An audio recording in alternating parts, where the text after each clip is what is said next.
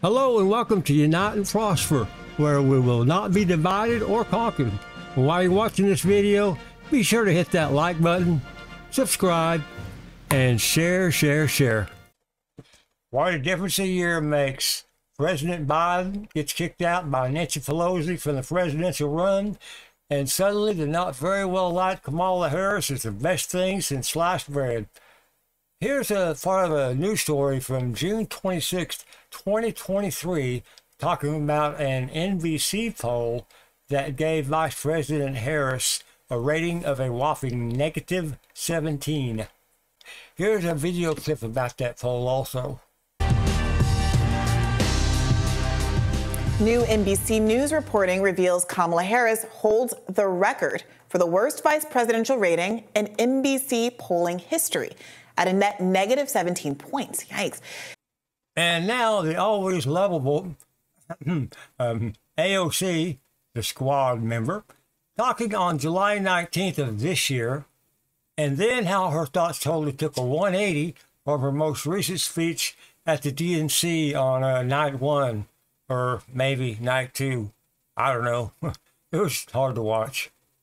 And I'm going to say what a lot of these folks aren't saying. I'm just going to say it.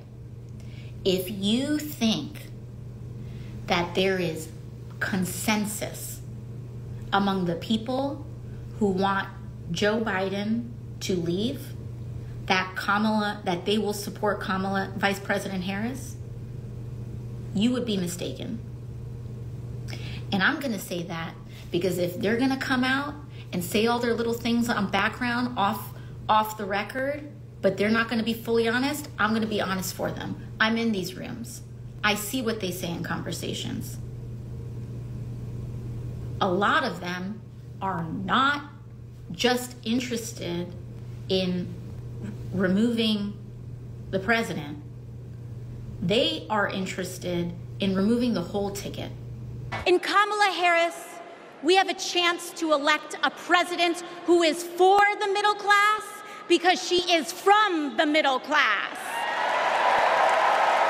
She understands the urgency of rent checks and groceries and prescriptions. She is as committed to our reproductive and civil rights as she is to taking on corporate greed. Now, those two videos of AOC are just a month apart. One day nobody wants Harris, and now everyone does. Someone sure has some strong pull in that party. But you want to see what a party looks like that is imploding on itself? I give you today's Democratic Party.